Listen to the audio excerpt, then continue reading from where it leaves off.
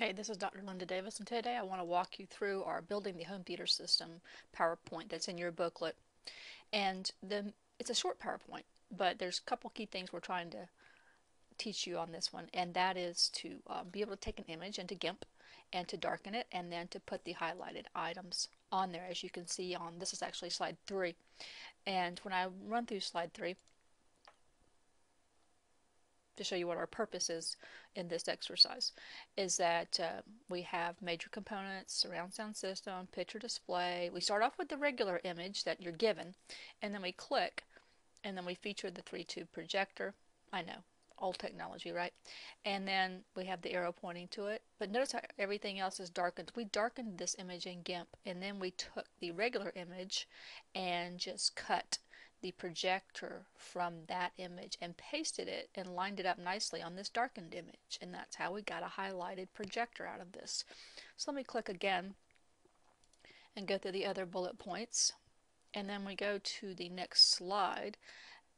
We'll talk about comfortable seating, and we'll highlight the comfortable seating, and then we'll have the arrow as well, and the wall panels with decorations and special lighting, so that is highlighted as well. So we took the basic initial image, made a copy of it, darkened it, and then we spent time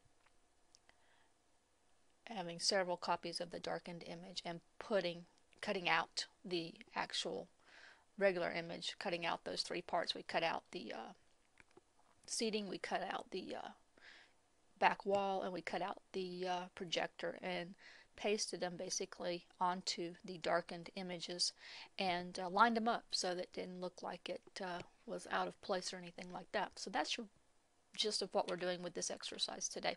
So let me start at the beginning and roll through the entire PowerPoint. So let me launch, and as I go through, you'll see the background image for the slide. It says Audio Video 1. You're given that image, and then Building the Home Theater System just is in red, and the simple title slide basically with your name. And then slide 2, you have the everything's pretty much after previous initially. Major components, the picture, which will have a white background on it, and you have to work on getting that white background to go transparent for you. And then we'll have surround sound system, and then I'll click to make each bullet come up. Each bullet comes in black and dims to green. And one other thing I want to talk about is within PowerPoint, do you know how to make an image transparent if it comes in with a white background?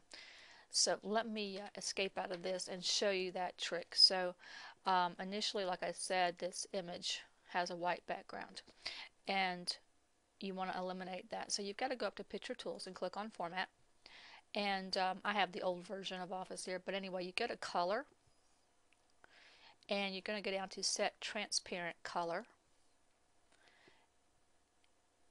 and your mouse will change to like a little wand, and you just want to go onto that white background, which obviously mine's already done, but just click on the white background, and that will make the white background disappear, leaving you with what I have here now. And that's how you get rid of that. Okay, so we've done that, and then let me go back and launch this. So you've seen this one already, so I'm just going to click through the bullets pretty fast. So each bullet should be on the mouse click, and it should dim to green. Now I'm going to get into the slide I already showed you. So we started off, like I said, with the regular image here with everything coming in. So I'm just clicking through to show you what it should play like if you get it right.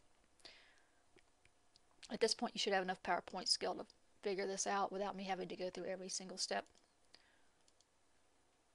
Okay, and then the one of the later slides, we did add a YouTube video inside the slide, and we just searched on some luxury home theater videos in YouTube to come up with one that took, kind of represented the theme we were working on here. And then we just have our closing slide.